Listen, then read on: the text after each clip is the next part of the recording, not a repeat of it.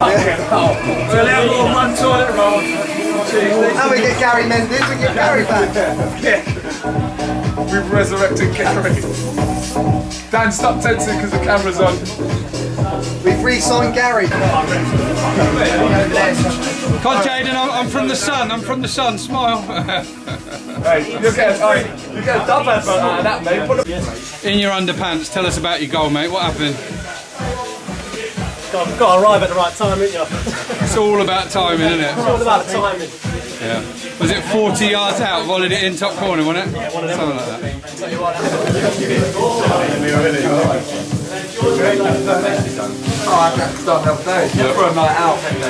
Proper inside coverage here. How the skipper does his hair. Look at that. Products. A little bit of feet. A little bit of water. It's where all their work stops, Steve, and yours starts, isn't it, mate? Sweating. How you feeling, mate? Okay, mate, good, yeah. Bit tired, but good result. So disappointed we didn't win. Yeah.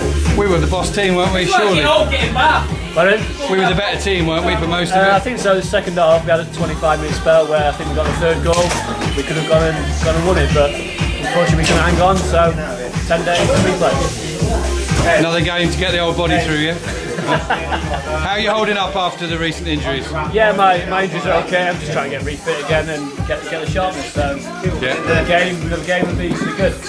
Good stuff. Scissors. Nice one. Yeah. Pull that on your fireplace. Stuff on the table.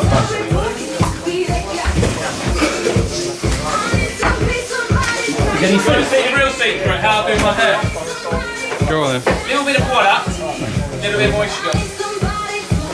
Front back, up the sides, back, wait. There it is.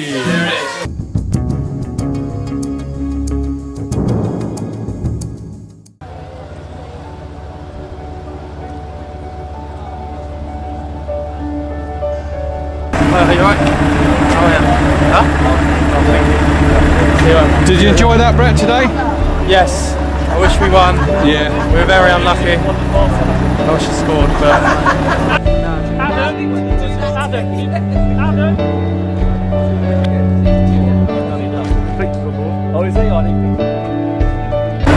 Jordan, we can't let you go without just talking us through that goal in the first half. Gaffer's got onto me a couple of times for not being in the back six. I thought I've got to make it. Luckily it paid off, so yeah, happy to get another goal and replay. So hopefully we can get through to the next round when we play them in the week.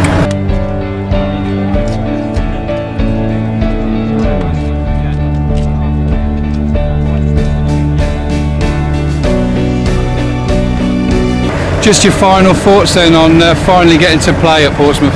Yeah, it's special, you know, to go out there and play in front of your own crowd, support them all the way, so to go out there and play was special, but like I say, we're more happy with the result, desperately wanted to win, and that we deserved it, I think, but we're back to play, you know, we take a point up, we take a draw, we go back to the, you know, go back to our ground, fans get behind us there, and we can turn anyone over there.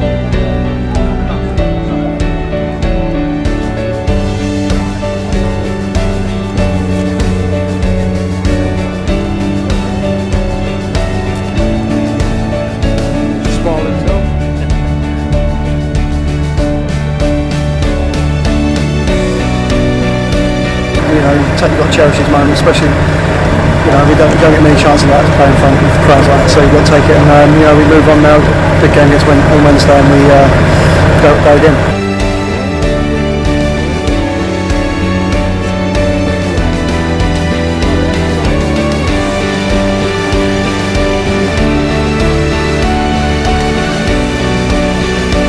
I walked onto the pitch and the Aldershot fans with a huge, massive support and applause for myself and other naval veterans, and I just like to go into their bus and just say hello, big thank you to their players and the staff.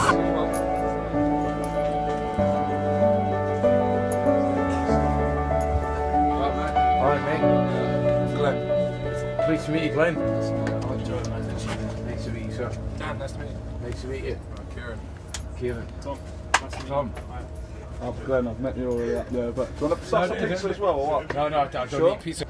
I walked onto the pitch before, and the support from you Aldershot fans, I was like choked. Yeah. Because it's like all this football rivalry was put aside. Remembrance Day, definitely. Army, Navy, forget it. And I felt very, very proud and so like in a really good place to be there today. And I wish you all the very best in your season. Cheers. And you've all got poppies on, and it makes a world of difference to me.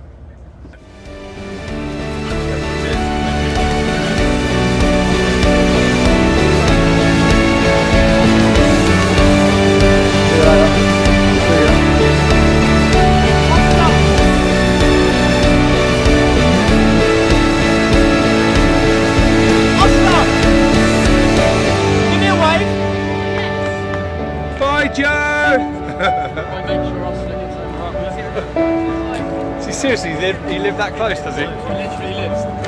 No way. Fratton Park is empty again. My goodness, it's seen one hell of a game today. What a cup tie. Had everything, including 2,500 Aldershot fans singing their hearts out.